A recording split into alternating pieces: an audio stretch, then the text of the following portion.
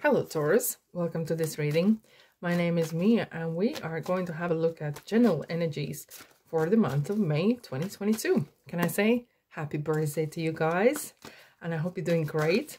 Just keep in mind this is a general reading, so there will be messages that will resonate with you and some that won't, and that's absolutely fine.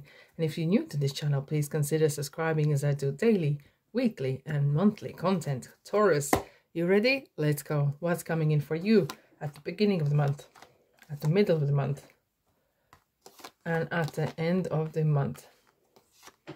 Okay, let's get in line here. Alrighty, at the bottom we have strength. All right, so this strength card is talking about your inner strength. What are your inner strength for current situation? And what I like is the lady is holding yet ever gently this lion's head. She's using the strength, but she's not abusing it. So this is kind of message that is coming through as well, that use your powers, be powerful, but please don't not overdoing it, as this can come back in maybe not the positive way. So however, the strength is really talking about bring your strengths out, bring them out, bring them for everyone to see.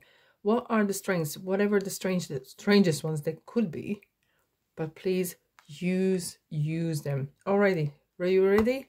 Let's go. What's coming in for the beginning of the month? Okay, so we have 6 of Cups and we have 9 of Wands. So it's interesting how it comes together with strength here, because 9 of Wands has worked super hard to get all these 9 wands, and it's kind of like a wall of achievements in ways, right? But you don't feel really satisfied yet. You know, something is really bothering you, so you're nearly at the end there, as it is the 9, so you're nearly finishing line. But there is a but. You may have overworked and didn't have time for yourself. It could be that you as well spend so much time, you are so engrossed in whatever you're doing, you don't see the big picture.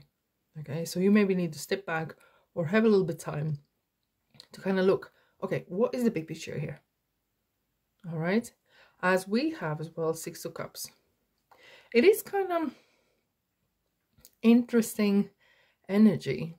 So there is some sort of, sometimes it is a person from past. It is kind of very typical kind of explanation. But this might be that, you know what's interesting? 9 of Wands is looking backwards to west. West is in the past. So you are maybe looking back and maybe comparing yourself to someone or something. Okay, you're comparing, oh, someone else achieved much faster. Someone else already is here. Let's say at the age of such and such. The person was here and there. They had this and that, you know. There could be some sort of maybe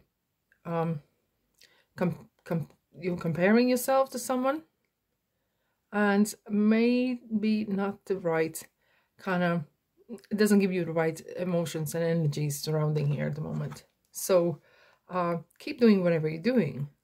You know, look, the past is great, you know, you can always go back to the past if that brings you positive vibes, if that brings you good energies. Right, middle of the month, let's go. What's coming in?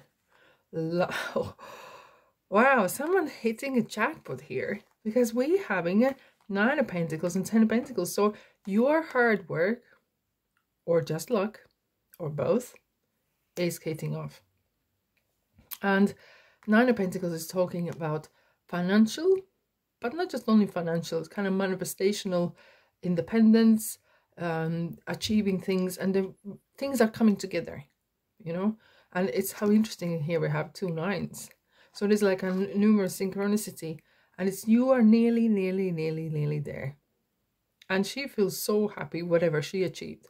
So it's kind of like contentment of all the good, of situation, of status, of good feeling, of friends or family. So this is kind of good energy to have. And we have 10 of Pentacles. So this is kind of something to do with maybe family even, because it's right next to the 6 of Cups. Is someone from maybe you are actually getting ahead with the thoughts that you were comparing yourself to someone, and you maybe realize, okay, actually doing great, you know. And 10 of Pentacles is talking about manifestation, so things are really manifesting brilliantly. And it talks about as well a legacy. It could be a legacy for your family, for long term. It could be some sort of whatever you're doing here and how you're kind of seeing this reading here. It could be going into the long term, and you're building some legacy for generations to come, as we see a couple generations here.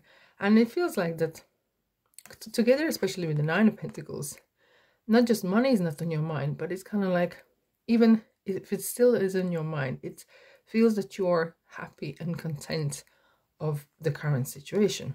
Let's go. End the month. Let's jump in. Some news, guys, are coming in, and pretty quick, as we're having as well 8 and 8 right next to one another here. This is like double happening, definitely. And this one here, it could be something that you are actually receiving a letter or from family from the past, or you might having some inheritance or any kind of something like that. Is something coming in. You could be actually inheriting as well, maybe a status at work, right? Someone might be leaving and you might getting someone else's place. And Queen of Cups. Queen of Cups, especially 2 queens, all right. As a 9 of Pentacles, I like to see as a queen, because she has this kind of energy of her in there. And together with 9 Pentacles and the Queen of Cups, it's kind of, there's a balance of material and emotional, which is brilliant. Always good to see in the reading, definitely.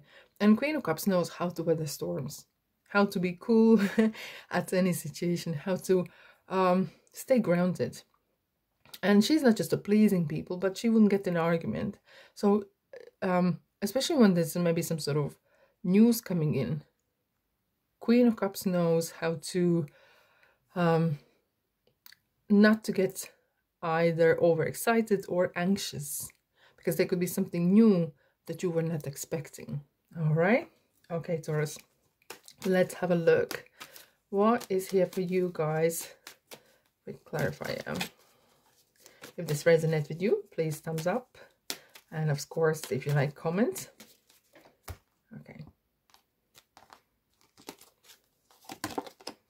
Timing. So you've been waiting for something here, and the timing is right. However, if you need to make any changes or decisions, please do not rush. If you can't make a decision, that's absolutely fine. Trust the divine timing. Trust that the answer will come. Ask for guidance, but please don't rush. Please don't rush.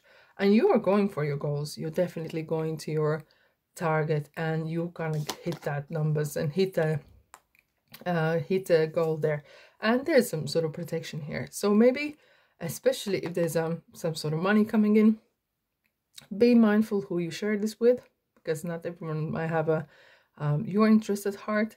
And let's have a look, Taurus, what is here for you from angels. Wow. New psychic and spiritual experiences are changing the way you view the world and yourself. Allow your spiritual gifts to open through study, prayer, and meditation. We were just talking about your strengths. What are your strengths? What are your talents and stuff? And regarding the psychic experiences and abilities, you know, sometimes when some people have the ability, they've been teased for it.